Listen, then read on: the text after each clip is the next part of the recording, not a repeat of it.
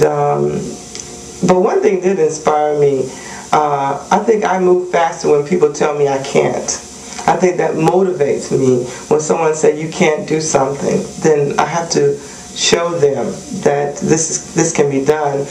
And once when I was 14 years old, our caseworker came out to my house, and she was sitting across the table from me, and she was looking right in my face, and she was telling me, you know, you're never going to be anything.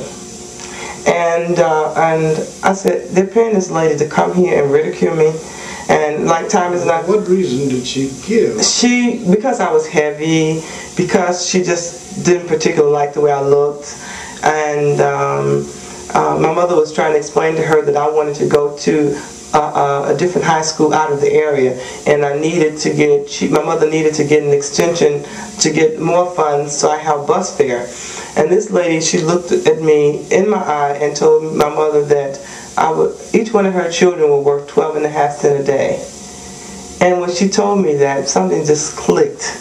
I'm saying, like, no one is going to tell me what I'm worth. And I think from then on, this little anger in me was just building to prove to this one person that I was better than what she said I was, and I had a goal that I had to reach, and I was going to do that.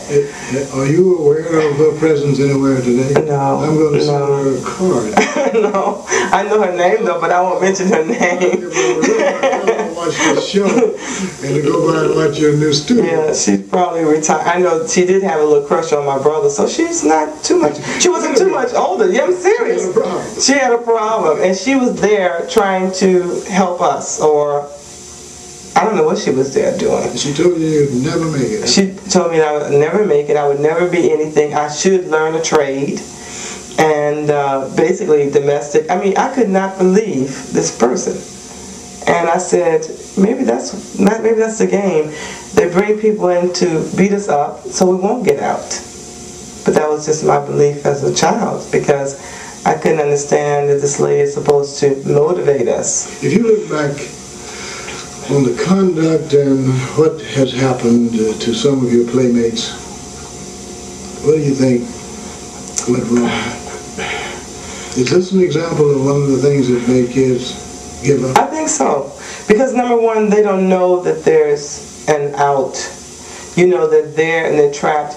One of the coldest things that had happened in Robert Taylor is the fact that they took the bars that were halfway up and took them all the way up. So to me, that was no different from Sing Sing prison. What bars? You mean on those back porches? Those are front porches. Mm-hmm. Yeah, on the railings.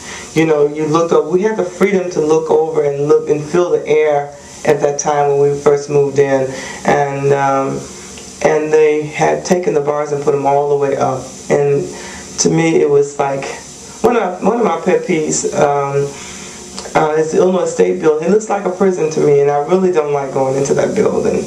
And that's what Robert Taylor looks like to me now, Stateway Gardens and the rest of them. You know, it's heartbreaking. I heard you say earlier, I thought I did, that you were aware of some of your contemporaries being killed.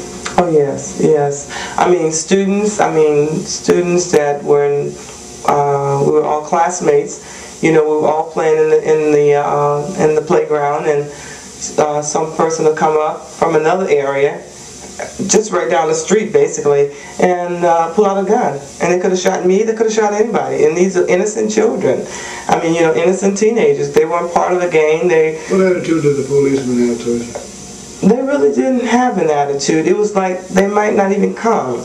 You might lay there and bleed to death. You might, I mean, you know, it was like, you know, you would see the police pass by, and they never stopped. They never stopped. They had written most of you off? Yeah, right. And then even, and a lot of my friends, we used to talk about that Robert Taylor, when it was really getting rough, and we used to say it was a concentration camp, because instead of having the number of families that it was designed to hold, which was too many, it had twice as many. So you know, if you put that many people with 16 floors, 10 apartments per floor, and about 10 people per apartment. Your first break, the first